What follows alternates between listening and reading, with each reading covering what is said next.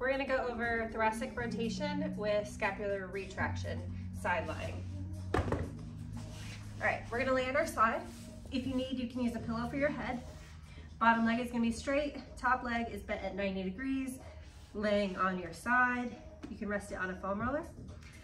Here, what I'm gonna do, staying stacked on that shoulder, I am gonna brace my core, place my hand behind my head with my core braced. I'm gonna rotate back.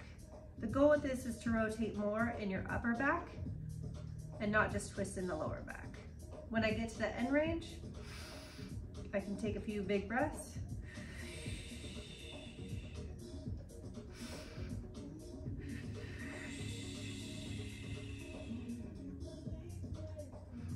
And I can come back out of it and repeat.